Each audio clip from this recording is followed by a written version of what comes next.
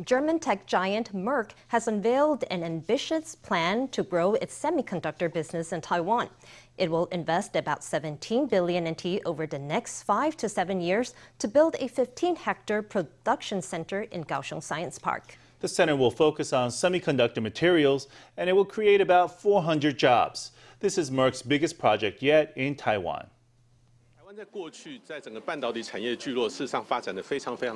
Taiwan's semiconductor cluster is actually very complete and mature, but the development of upstream industries, materials, and equipment has been given short shrift.